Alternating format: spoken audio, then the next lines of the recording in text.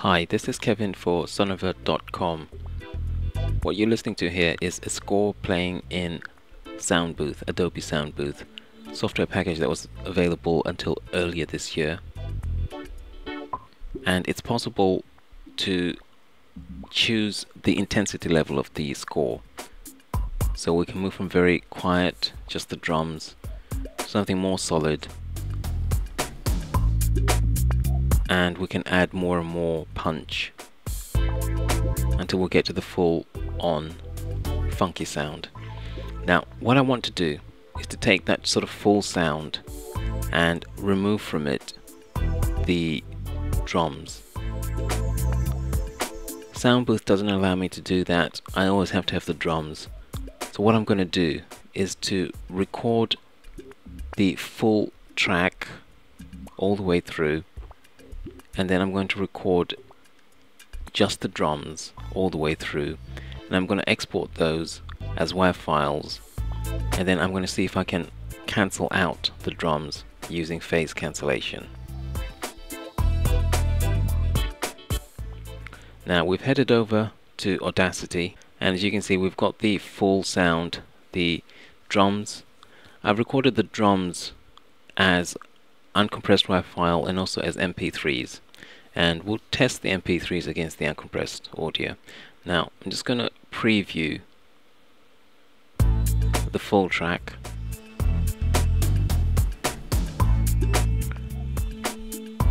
and what I want to do is to also preview just the drums. This is the uncompressed audio and it sounds good.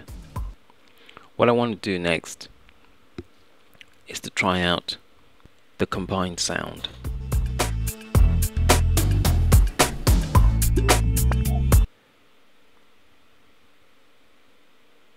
Right, so the next thing to do is to invert the phase for just the drums, and I'm going to invert the phase for all the drums, the MP3s as well as the uncompressed WAV files. Now once that's done, the drums should cancel out in the original full track.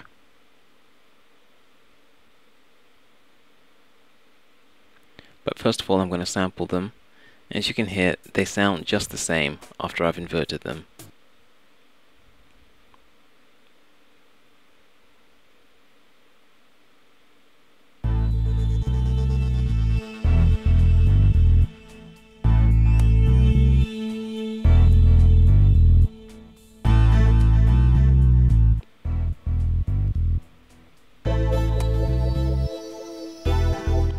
First of all, I'll just mute them to show you what it sounds like.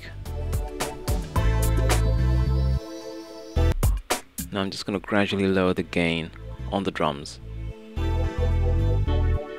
And you can hear the drums coming back in.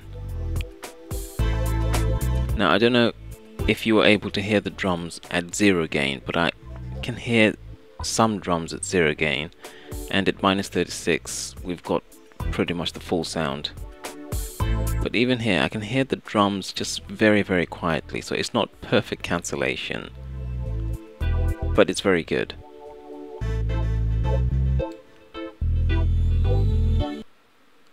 Now the trick works exactly in reverse.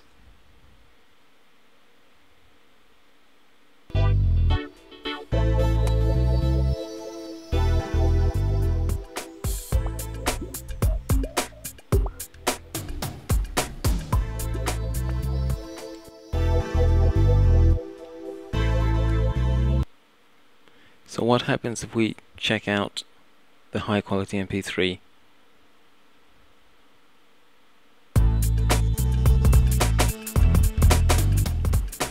Now it sounds awful simply because we haven't lined it up, but I've now gone through and lined up both of the MP3s.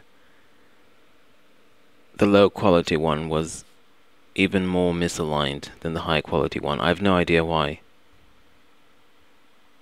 Now as you can hear there is lots of cancellation taking place, but it's a lot less than with the uncompressed file.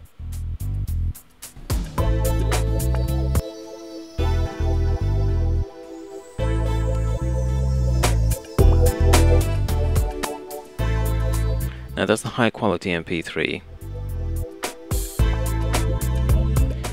Shall we try the low quality one?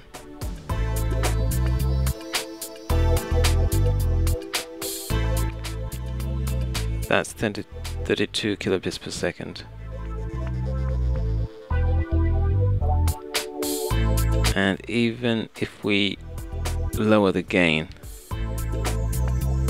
and change it back to 0, there's not much difference. That's the high quality MP3, and that's the original. So the original WAV file is by far and away the best. High quality MP3 does better than the low quality MP3. Now, if you're interested in knowing how to go about aligning the tracks, then you'll want to take a look at one of my creating an a cappella videos. Thanks for watching.